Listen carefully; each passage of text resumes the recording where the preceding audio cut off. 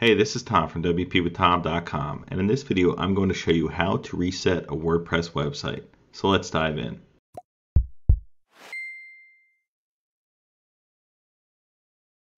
Alright, so let's say you are not happy with how your website looks. I have this home, blog, and contact page here on this website that I installed with Divi. And let's just say I'm not happy with how it looks and I just want to reset it and start over from scratch. So we're going to go back here, and the first thing that you might want to do is back up your website. Now, most reputable hosts are going to have daily or weekly backups, so you might want to reach out to your host and see if there's a backup, or you can use a backup plugin like Updraft Plus to back up your site. So I just wanted to be upfront about that before we dive in, because once you make these changes, there's really no going back.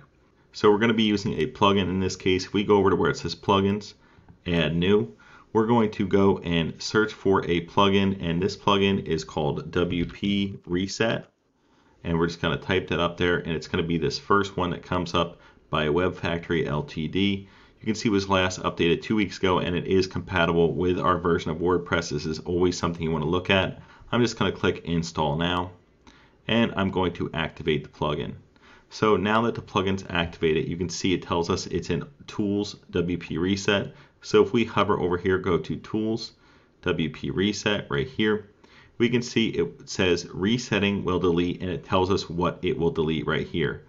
Resetting will not delete, and it says Media Files, and it tells us that we can clean the Uploads folder to remove media files. So we're going to go through the process of doing this, and if you are happy with these options, you just want to leave this one checked here.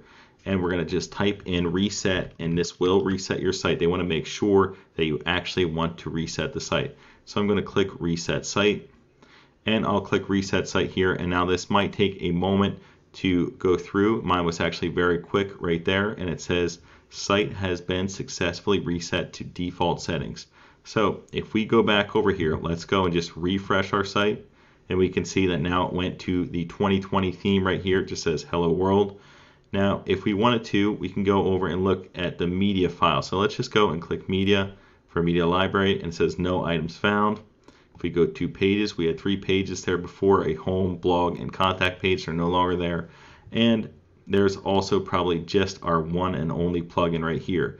If we wanted to, we can go to Tools, WP Reset again. And from here, you can go to where it says Clean Uploads folder. Let's just click on that, and it will scroll us down here to this section. It says Clean Uploads folder, and this will delete all files and folders in the Uploads folder. Let's just click that and delete everything in this folder. And it says 99 files and folders have been deleted. So that is how you would do that. If you wanted to reset theme options, you can do that as well. Delete themes.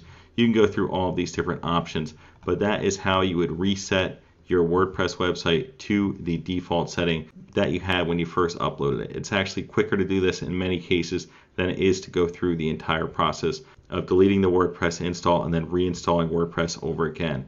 So I hope this video was helpful in showing you how to reset a WordPress website.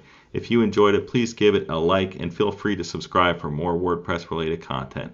Thanks for viewing and have a wonderful day.